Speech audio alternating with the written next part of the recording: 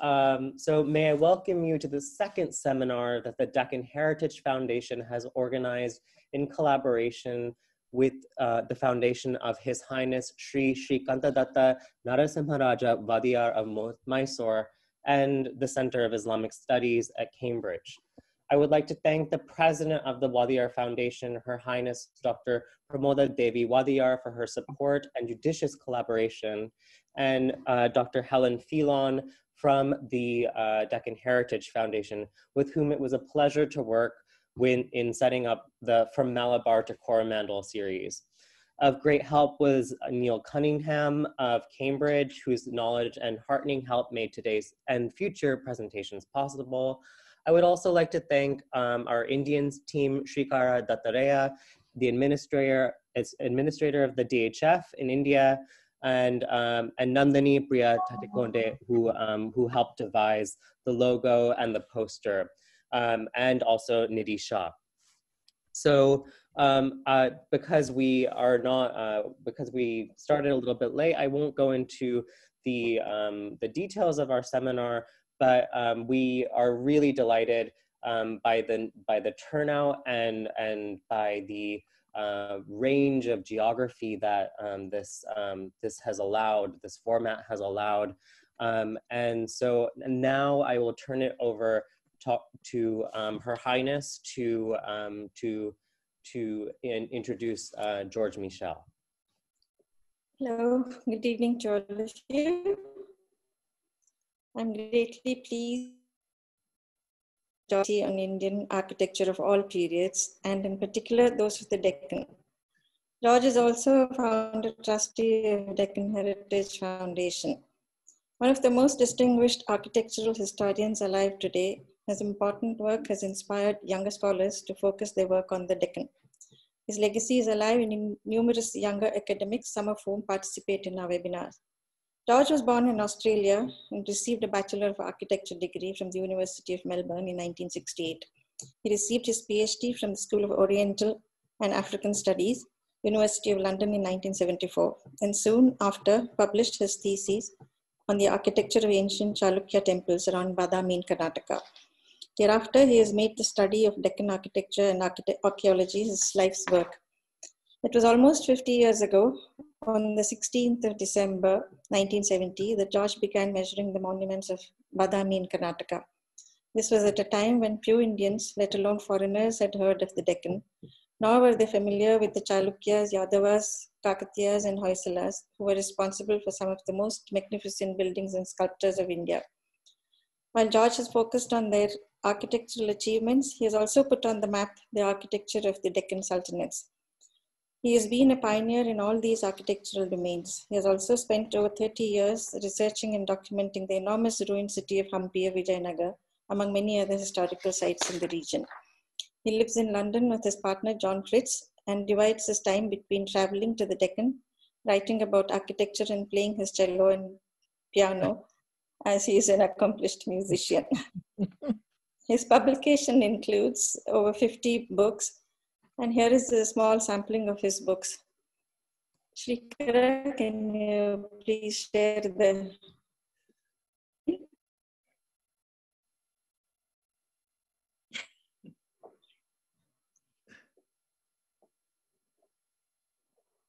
He's also responsible for... Oh, I see.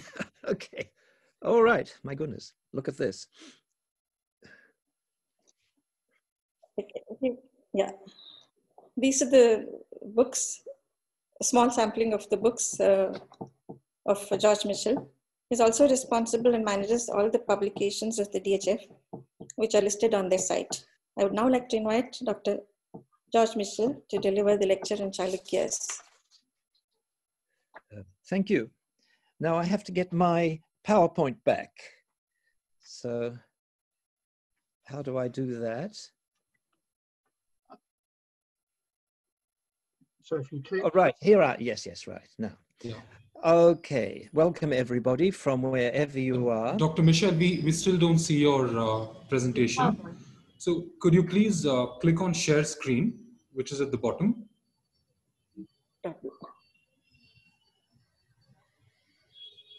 Now I'm back to the PowerPoint.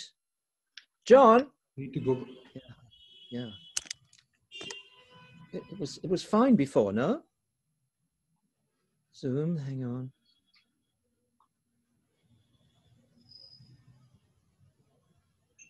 Share screen, okay. And then please select the PowerPoint. Yes. And press share, yes? And then click on share, yeah. Yeah, there you go. Yeah, so are we back on the... Yeah, and please go click on slideshow. Yeah. Yes, and I've got, yeah. Are we now on the map? We're Can on everybody Yes, see the yes. map? Okay, here we go. Okay, right. Now, if I want to use a pointer, can you see my little cursor? Yes, if you want to use a pointer, just use your little cursor and if you just click Cursor. once again. Okay, very good. Yeah, just. Okay. So apologies, everybody. This has been a technical challenge. Measuring a Chalukya temple is one sort of thing I can do because I'm equipped and trained for it, though I don't have the energy, but actually manipulating this is another challenge. So ladies and gentlemen, 50 years ago, I arrived in this area of India on a tonga at Badami railway station and went to stay at this unspeakable guest house, and from which I made excursions every day on a local bus to measure these temples.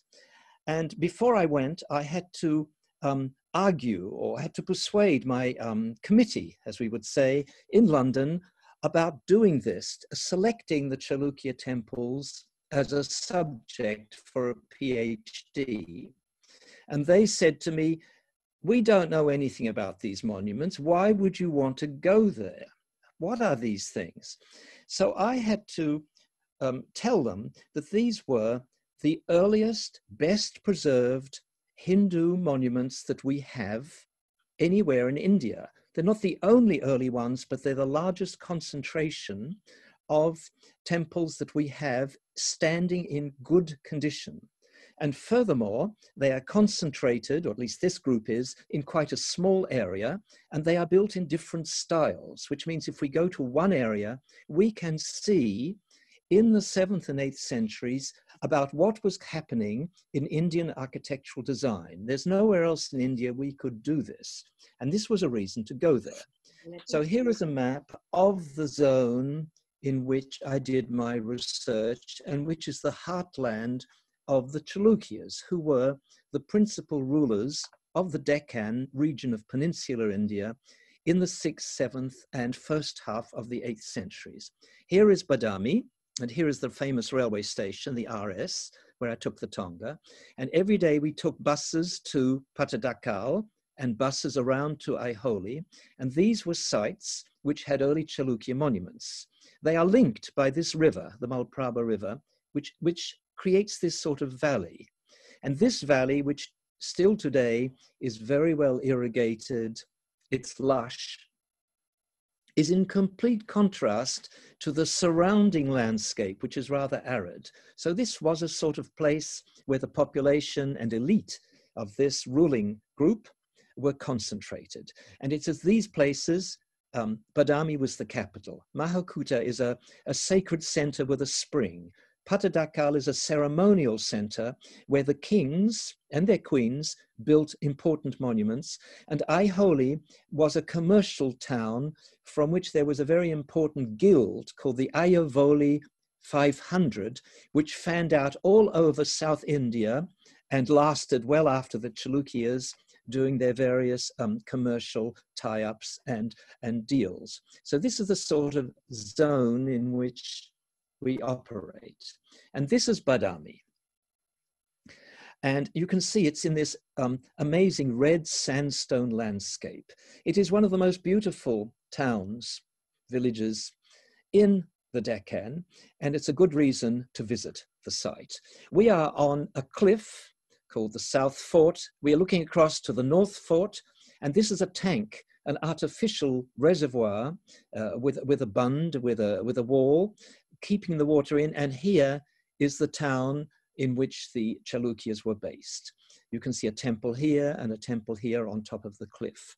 And in the fort, in the southern cliff in which we are standing, we have these rock-cut monuments. These are the so-called caves, the Badami caves. And they're very important because they are dated to the end of the 6th century, and they are very well preserved. This is one of the typical cave. You can see that the cliff is left more or less natural, and the artificial part is just cut straight into the cliff. There's no transition.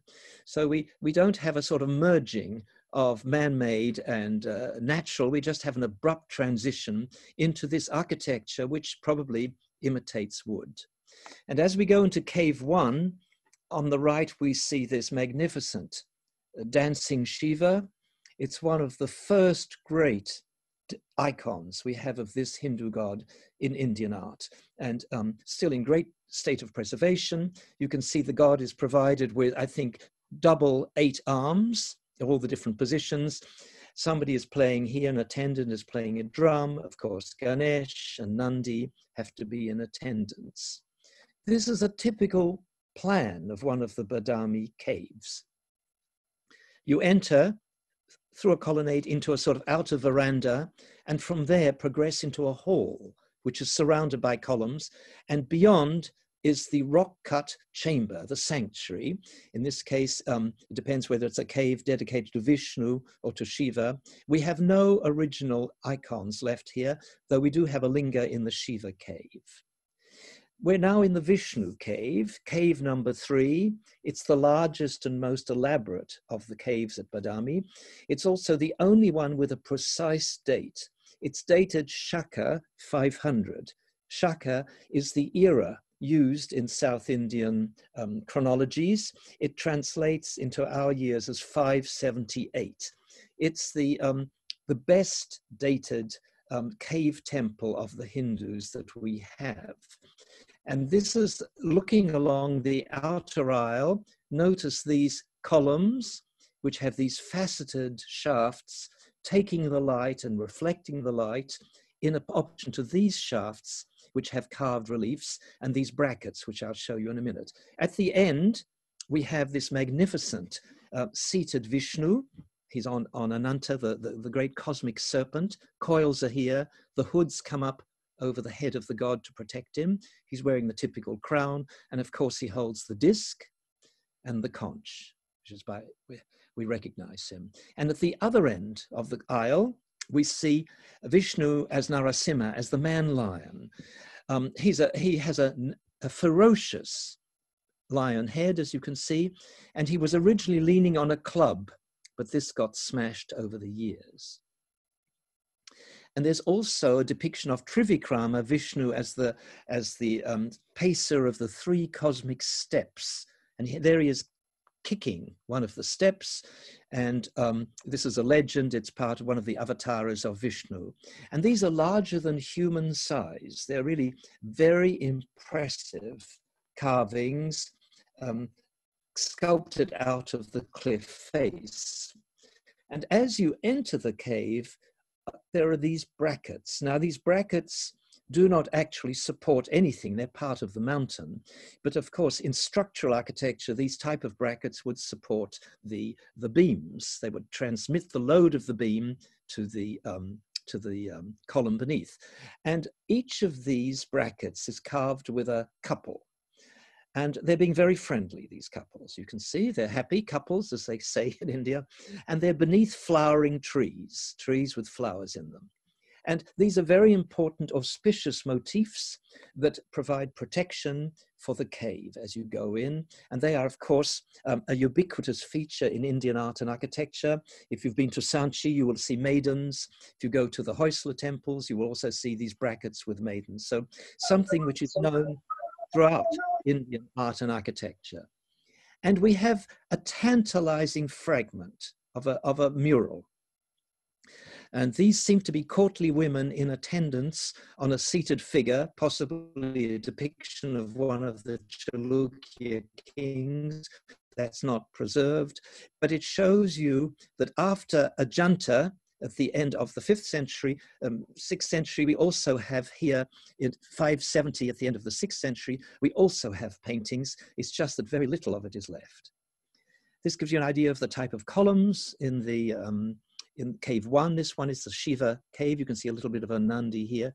Look at these compressed, fluted capitals, something very typical of the style, and look at the designs.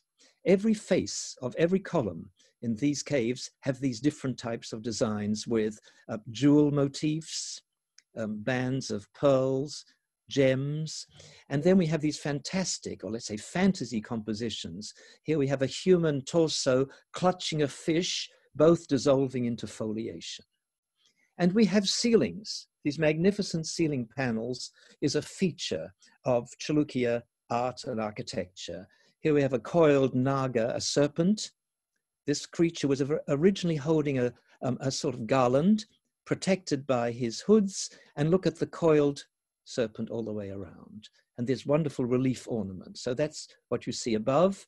Also, we have these flying figures, a celestial couple with their legs kicked back. This means flying through the air. And you can see their billowing draperies. So they are flying in to celebrate the god who was worshipped here. Now from Badami, we move to Aiholi. And this is a cave, another cave temple of the end of the 6th century. It's called Ravana Padi, the rock of Ravana. And it has this freestanding fluted column in front, which may have had an inscription on it. We know of other fluted columns which do. This one is too worn, sadly. So we don't know who made this cave or when, which is a shame because it is a showpiece of Chalukya art. We're inside the cave temple now at Aiholi. You can see it's a Shaivite one with a linga here. And we have these figures on the side, guardian figures. And in a side chamber, we have this magnificent dancing Shiva, attended by the 7 matrikas, the 7 mothers. And you have to excuse this distortion in the photography. You see here the curve. This is because there's so little space to set up the camera, to set up the lens, that only by using a telephoto lens like this can we get all of this in. So another magnificent dancing Shiva, late 6th century. Opposite is Durga, and you can see she, with her trident, she's thrusting this into the rump of the buffalo demon that she's killing. So a standard theme also in Chalukya art. Now from the cave temples, the rock-cut architecture, we now go to this monument, which, as you can see, is freestanding and it's structural. That is, it's built of dressed sandstone slabs assembled without any mortar, though probably with a bit of iron clamps to hold the whole thing together. And this is on a hill called Meguti that looks down on the town of Aiholi. So it's sometimes called the Meguti Temple. It's a Jain monument. And we know about this because there's an inscription, which I'll show you in a minute here, which tells us all about it. This is written in Sanskrit, though it's in a southern Indian script. It's dated 634, which means that this is the earliest dated structural temple that we have in India. And it tells us all about the king, Pulikeshan, what he did, boasting about his victories. It also is important because it mentions the great poet and dramatist Kalidasa, who wrote Shakuntala and other famous plays. This is the first mention of Kalidasa in a dated inscription. He lived earlier, and he wasn't in the Chalukya territory, but his fame had spread to the Deccan, where he is mentioned by the court poet of Pulikeshan I. Now, this is a temple, a structural monument above Badami. As you can see, it's missing part of its walls. It's possible that this temple was partly dismantled when the Chalukya territory, the kingdom, was invaded by the Pallavas to the south. Now, the Chalukyas in the Deccan and the Pallavas in the Tamil country were by no means friendly. They had raids against each other, and in the middle of the 7th century, the Pallavas occupied Badami, and I think most likely dismantled the royal temples above the town because these symbolized the power of the Chalukyas. No matter, what we see is very important. It's a first half of the 7th century structural temple with its tower. And this was missing in the Meguti temple. But if we go round the corner, let's just, what is next? Yes, if we go round the corner from the upper Shivalya, it's called, we come to the Maligiti Shivalya. This is another structural temple at Badami, and it is fully preserved, quite possibly because it was built after the Pallava invasion. We assign a date to this temple in the second half of the 7th century. Anyhow, and now you'll get a lesson in the standard South Indian style of temple architecture. What you see here, which is one of the drawings that I and my team did all those years back, gives you an idea of how the temple is put together from a design point of view. Going across this way, we have a porch, and then we have a mandapa, we have a hall with windows, so light can go into it, and then this is the outer wall of a sanctuary. It's a linga sanctuary because it's a Shiva temple. And this way, if we go vertically, we have a basement, we have moldings which are beneath the floor line inside, we call it a basement. We then have the walls, and the walls project, they recess, they project, they recess. So they go backwards and forwards, and every time they move, they have a pilaster.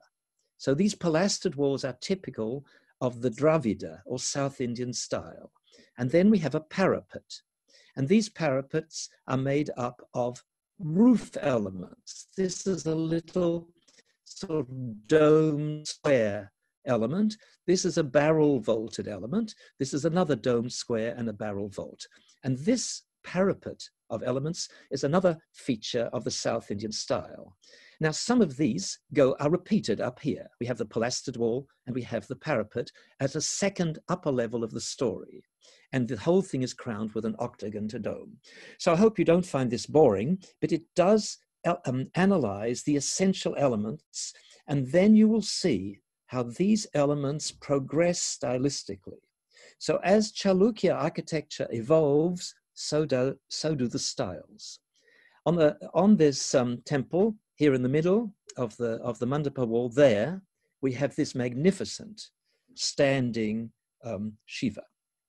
We can tell he's Shiva from the trident that he holds here. And on exactly the same position on the other wall, this is the south wall, on the north wall, we have an equally impressive image of Vishnu, which I don't have to show you. Now we're fast forwarding from the second half of the 7th century to the second half of the 8th century. So we're in about the 740s now. And we're at Patadakal, which is this site on the Malprabha River, where the kings and the queens of the Chalukyas built monuments of a great impressive scale. We are looking at what is now called the Virupaksha temple and its neighbor, the Mallikarjuna temple. And these were built by two sister queens for their lord, who had come back, Vikramaditya, from a successful campaign against the Pallavas. And in order to celebrate their lord, their husband's victory, they patronized these two temples that were originally named after them. They weren't called Virupaksha then, but Loka Mahadevi was the name of one of the queens, and the temple was called after her. And we know all this because on this column, we have an inscription which tells us all this information, which is something we treasure because these are things to anchor our understanding of architecture. Now, this is the drawing of the Virupaksha temple at Patadakal. Now, you don't have to be an architectural historian to see we've come a long way from this. This is towards the end of the 7th century. This is towards the middle of the 8th century. Can you see how elaborate this architecture has become? We still have the basements. We still have the pilastered walls with the niches and the windows. And we have the tower now in 1, 2, and 3 stories, each with pilastered walls and parapets with a square to dome top. So this is an extremely elaborate monument. It is what we could say was state-of-the-art of the South Indian temple design just prior to the middle of the 8th century. We know that this temple was built after the military campaign, which was in the 743, I think, or 742, and before the destruction of the Chalukya kingdom in the 750s by the Rashtrakutas, who invaded this part of the Deccan. They displaced the Chalukyas and they took over as the supreme rulers of the Deccan. They were responsible for the rock-cut Kailas at Ellora. Now, some of you may have been to Ellora and saw that amazing monolithic temple, and this is a copy of this. It's a rock-cut facsimile of a temple, of this temple, but in the rock cut. And if I had a photograph of it, you would understand, but I don't at the moment. So some of the carvings on the Virupaksha temple at Patadakal give you an idea of the splendor of the craftsman. Here we have Shiva appearing out of the linga, which is mythological. And then we have these magnificently ornate pediments. Look at these two peacocks with their fanciful tails, or Vishnu kicking the 3 paces, Trivikrama. This time we have these makaras, these aquatic monsters with these elaborate tails. What I would like to say is that the relief decoration, this part, is almost as visually enriching as the high relief carvings of the icons. And this part of the temple has been much less studied than this. Art historians, my fellow colleagues, tend always to these type of images because they can do iconographic analysis. But people interested in temple design and decorative arts should look at these. We have these magnificent images of Shiva all over the Patadakal temples, many, many aspects. This is him in his sort of, has tusks and matted hair. So this is Shiva in his more ferocious form. And we also have these carved windows. These are really spectacular displays of, I would stone cutting, because they almost defy the sandstone out of which they have been fashioned. This looks like it's a free-flowing graphic drawing, but actually it's carved out of stone. Every window in the Virupaksha temple is different. Look at this one with peacocks. It's really extraordinary.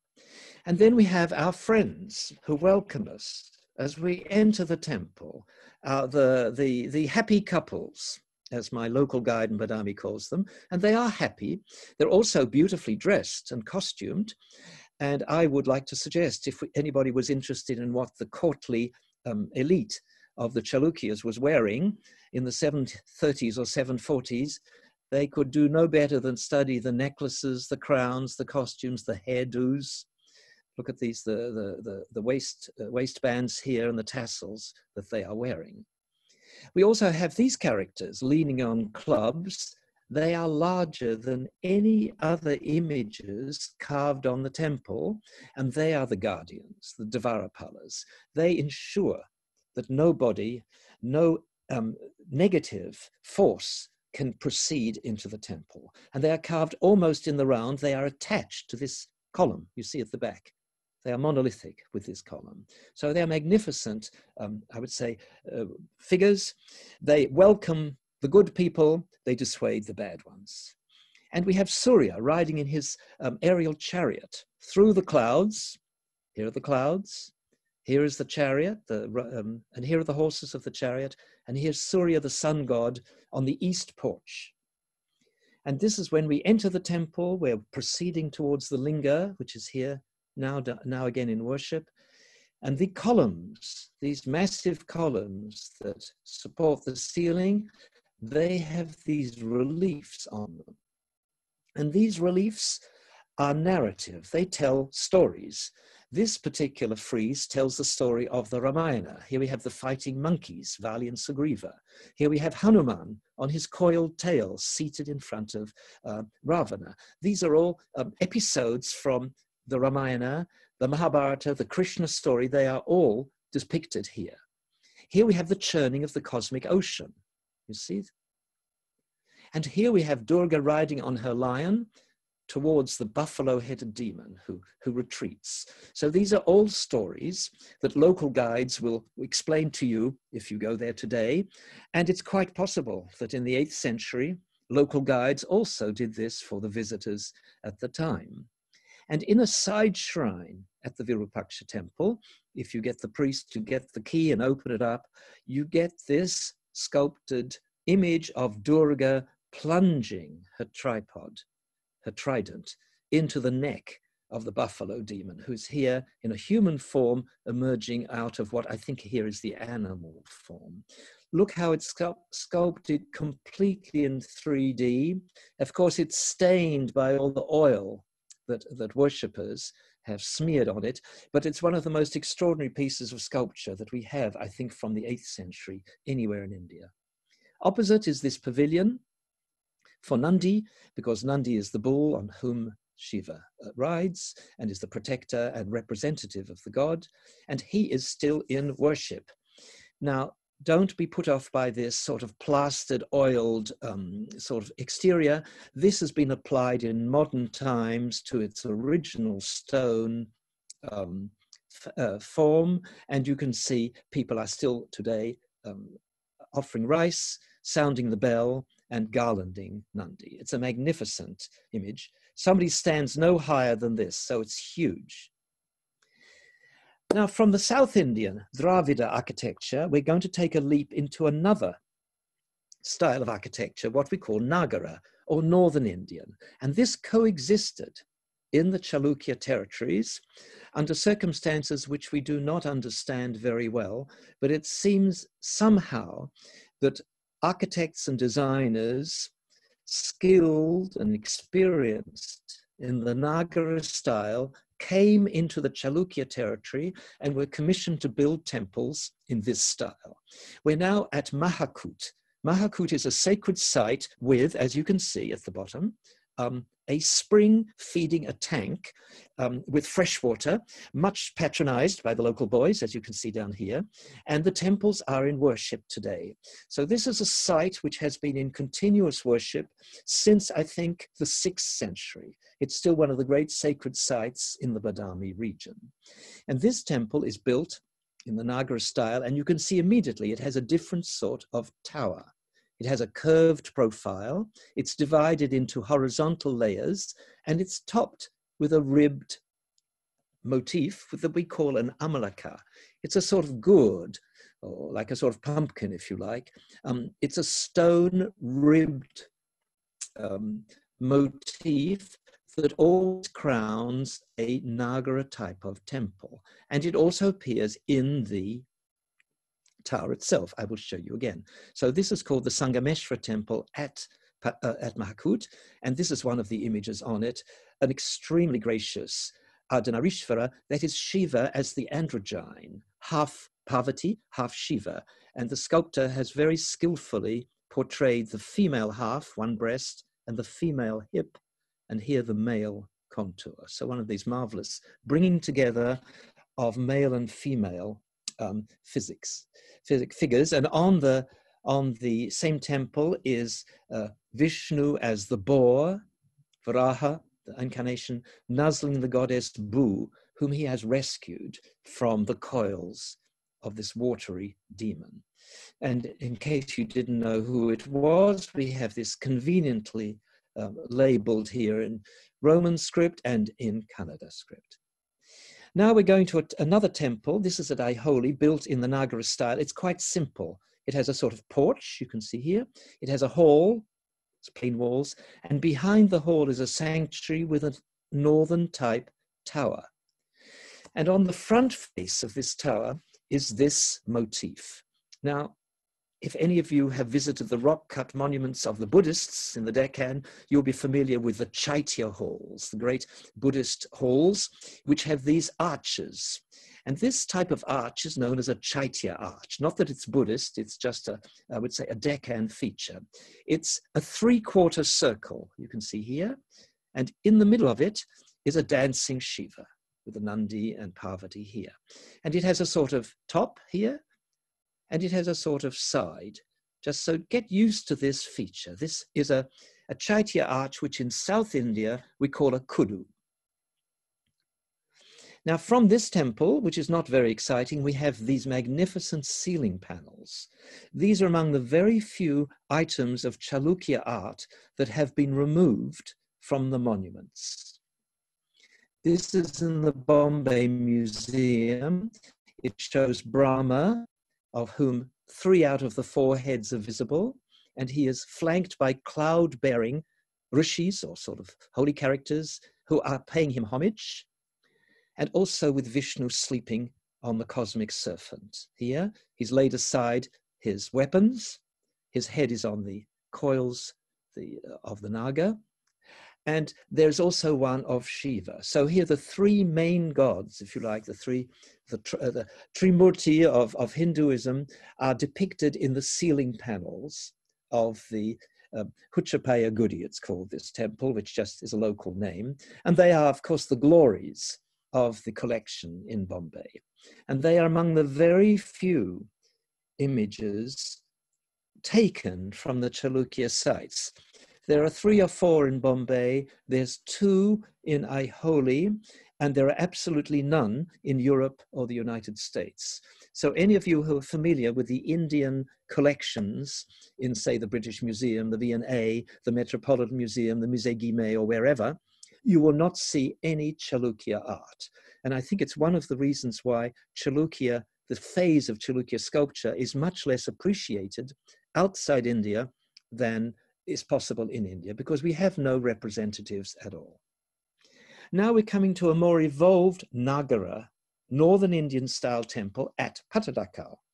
And this temple is built only a few meters away from the great pair of temples built by the sisters of the queens, the 2 sister queens, in the southern Indian style. So we have the impression that there were these 2 groups of craftsmen and designers working side by side at the same time, at the same site, patronized by the kings, who obviously enjoyed having temples built in different styles. This is the Galaganath temple at Pattadakal. It's missing a lot of its lower sections, but its upper parts are perfectly preserved, including its Amalaka finial. And I would date this temple, again, 720s, 730s, the first half of the 8th century. But look here at one of the details. This comes from somewhere down here. So if you blow up one of these bits, you get this. Here we have our kudu, or our Chaitya arch, larger. Here we have our Chaitya arch, smaller. Here we have a Chaitya arch broken up. It's like one of these that has been cut into and split. So I call it a split kudu. And here we have a split trefoil kudu. So you can see all these different motifs come from this. They're derived from this. And by manipulating them, we get these patterns on the tower. And it leads to this sort of pattern. This is a sort of mesh arranged entirely from bits of the Chaitya arch, which have been disembodied, split up and recombined to create this fantastic geometry. And we have these horizontal versions, let me get my, here, of these ribbed motifs. So this is the language, if you like, of the Nagara style.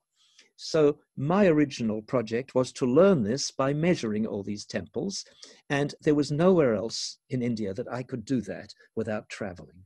This is a close-up of the Kashi Vishwanath temple, as it's called again, and again you can see all these different motifs, this complexity of design that comes from the manipulation of single elements. We're now going to Aiholi, to a temple known as the Durga temple. It's the most famous temple at Aiholi, and it has nothing to do with Durga, who is the goddess, because in Kannada the word Durg means fort, and at some point this temple had a tower on it of bricks and stone and mud, and it was used as a lookout for the village. Anyhow, it's unusual because it has an apsidal end, and by which I mean this semicircular end. Now, this is built around a circular pedestal inside the sanctuary, on which an image or emblem of the deity was worshipped. The trouble is we don't have anything left. There's just a slot.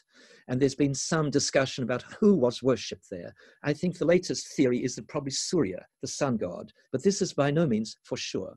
And around this, we have an apsidal wall with an inner walkway. You can see here, you can walk around here to pay worship with a hall, and the whole thing is contained in a temple with a porch. There are windows allowing light to come into the hall and into the passageway. And then the whole thing is set within an outer veranda here.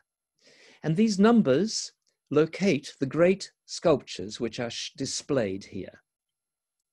So this is an outer view, again with amorous couples on the outer columns. And these are the sculptures in the ambulatory passageway of the Durga temple.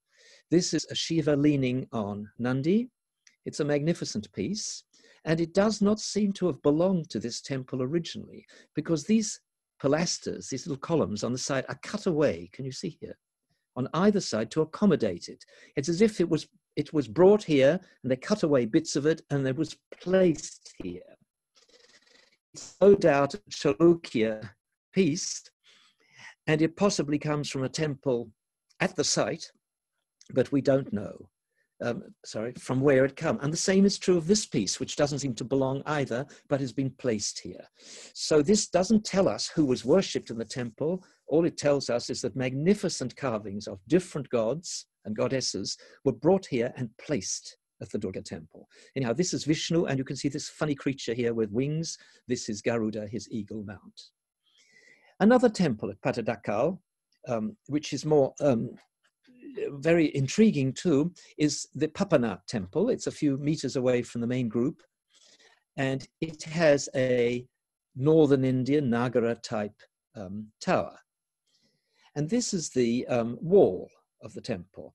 Now it has a South Indian type basement, and it has a South Indian type parapet, but it has North Indian type pediments. These are the designs that go above the sculpture niches. And these designs are each different, though variants of these little motifs, these little kudu motifs that I've been talking about.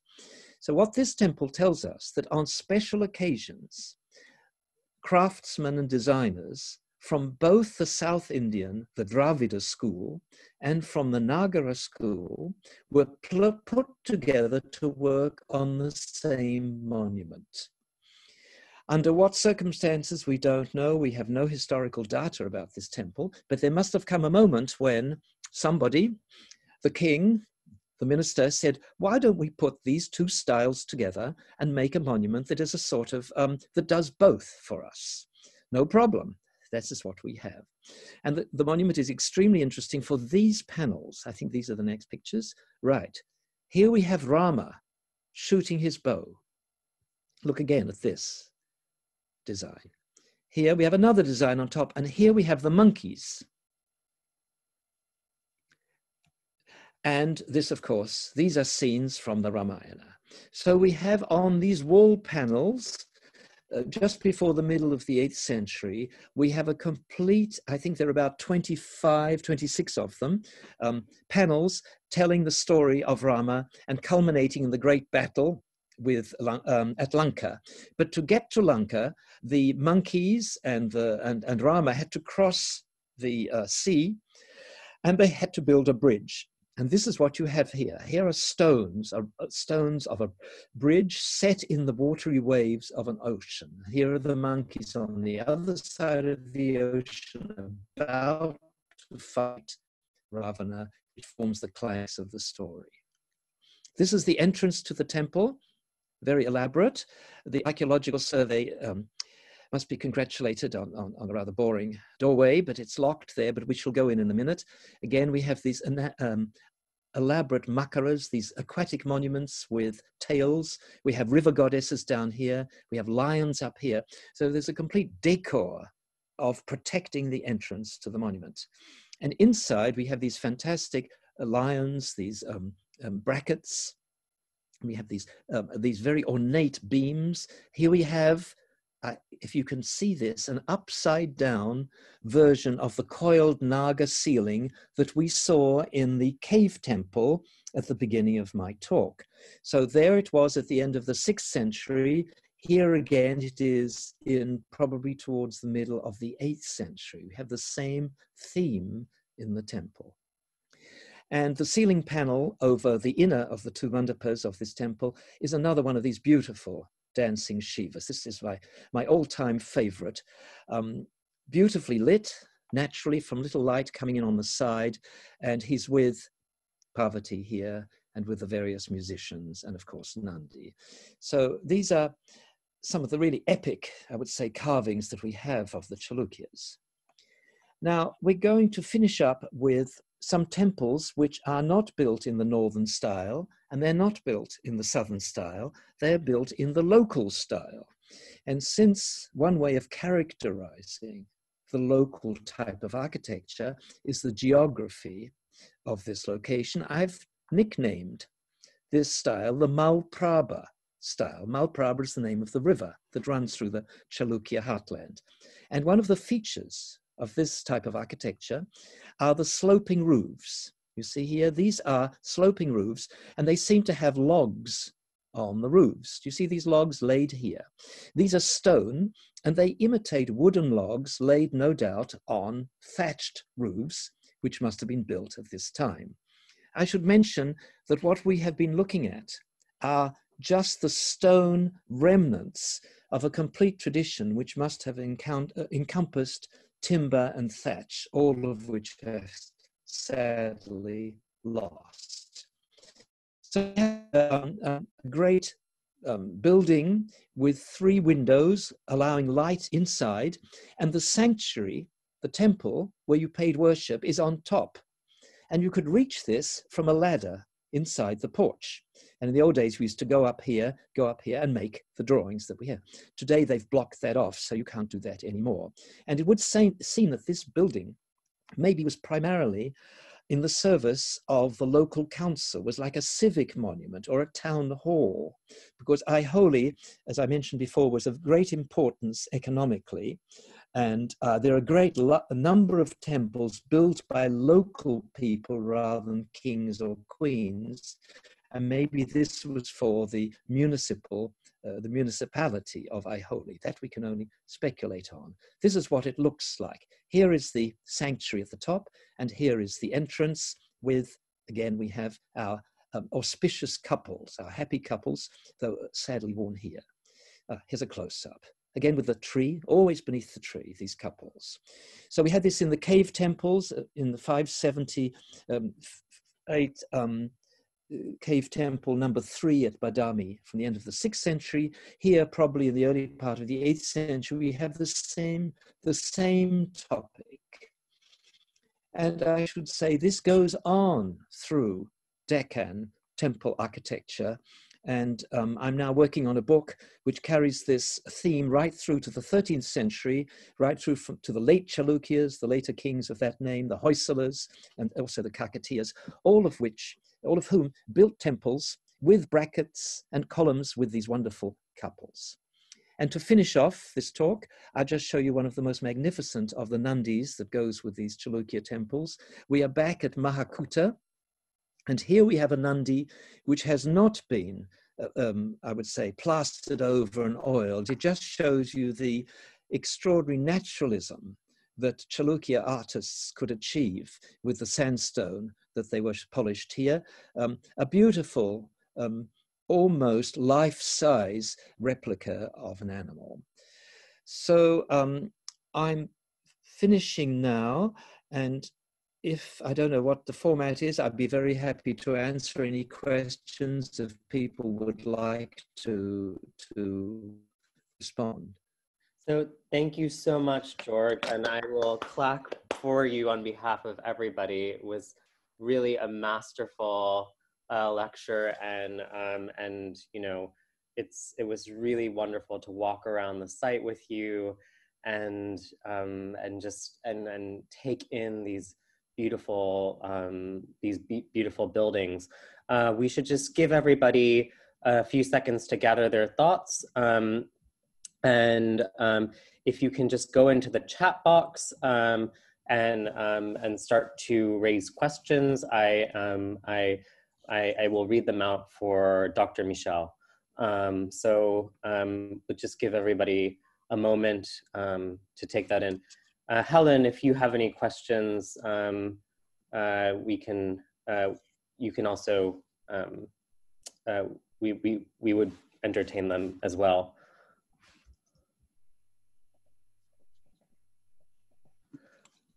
I mean, I can ask a first question to you, George, that I think may inspire other people.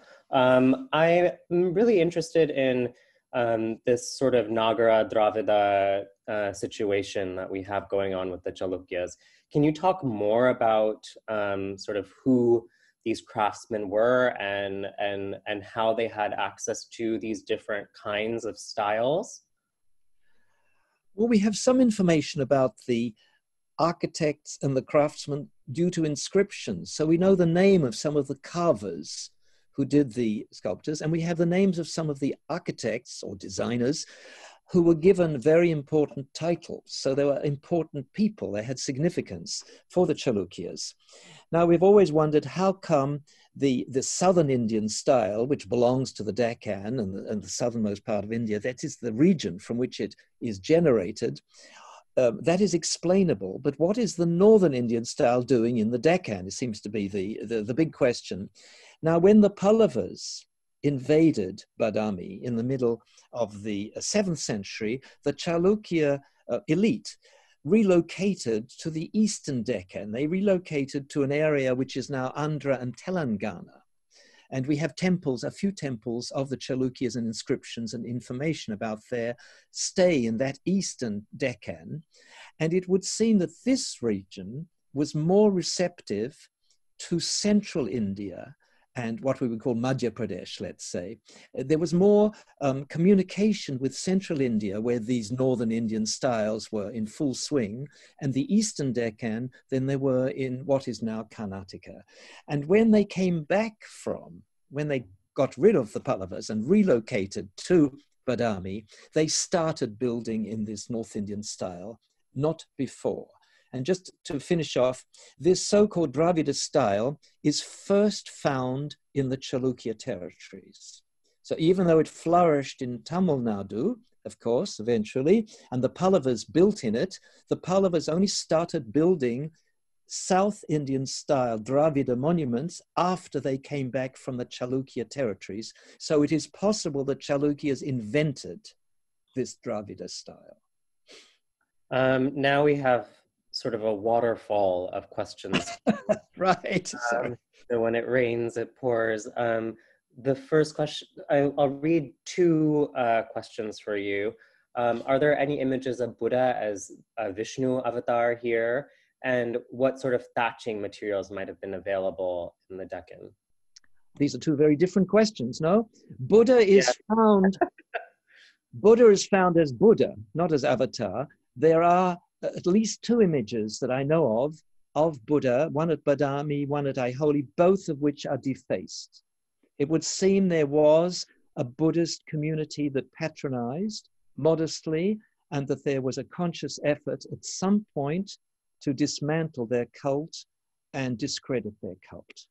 So this is quite interesting, I think. And I could expand on that. In the guidebook that I authored on the Chalukyas, there's a little bit of that. The thatch material, well, it must have been local. You can still see huts built in mud and wattle and, and bamboo and thatch. It's just the local, I guess, from the fields that they gather the thatch. I'll read the next question. Why did the Chalukyas put all that effort into these intricate ceilings? You mean why? The question is really, why didn't other people do it? Why do the Chalukyas particularly like ceilings? And not only the Chalukyas, all of the Deccan temples have magnificent ceilings, especially the Hoysalas. Just think of their ceilings, or the late Chalukya ceilings, or the Nolamba ceilings, which are just marvelous. I don't know. It seems to be a regional specialty. Of course, Gujarat has ceilings too. You've got marvelous ceilings. But these figural designs especially in 9 compartments, are very popular in the Chalukya territories. I can't tell you why, I can only tell you how. Can you perhaps shed some light on the Aihole Guild of Workers and Merchants who built and financed these temples? I think you started to answer that question when I. Well, we know about these Ayavole, you know, this famous guild that their business contacts stretched all over South India and I believe even into Southeast Asia.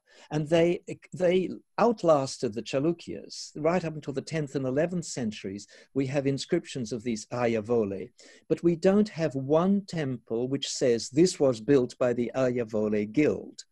We have temples at Aihole, most of them tell us nothing. We have no information who actually built them. We just have a tremendous amount of them. But Aihole, unlike Badami and Patadakal, has temples which are after the early Chalukyas. So we have from the Rashtrakutas and from the late Chalukyas, that is, into the 10th, 11th, and the 12th centuries, we have a lot of monuments at Aihole. So this was a place where business went on and temple patronage went on, but not at Badami and not at Patadakal. Another question, which I was also interested in, are there other paintings anywhere on the sites, and can you tell us about them? That painting that you showed was absolutely gorgeous, George. It is gorgeous, and what is so intriguing is that there is in the Badami Archaeological Museum a drawing, a line drawing, which was made by a specialist many years back, before I came, so let's say 40, 50 years ago, if not more, of what they could see of that painting then, which you can no longer see, which shows a complete scene of a seated courtly figure, maybe a king, surrounded by women and musicians. But this is, I think, almost maybe a slight touch of color on a bracket or something, but we don't have any painted compositions in any other of the Chalukya monuments that I could find. I think we only really have time for one more question now, but I'm going to give it to this rather, I think, significant question. Besides the Queen sisters, are there any other women patrons or donors involved in the making of these temples? Not that I can think, I mean, named, you mean, that we know the names of?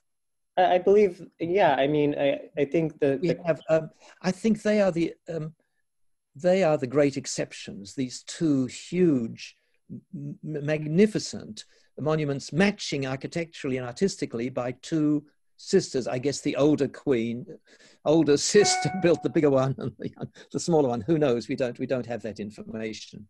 But no, not that I can recall instantly. Okay.